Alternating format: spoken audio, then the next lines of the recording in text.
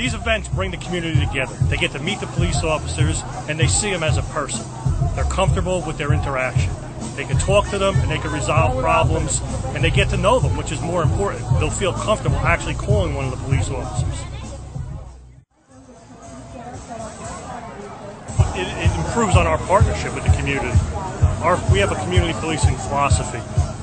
We work in partnership with the community. The success of the agency is dependent upon the community, and by the outcome tonight of the event, you can see all the people here. They are certainly part of our agency and part of the community.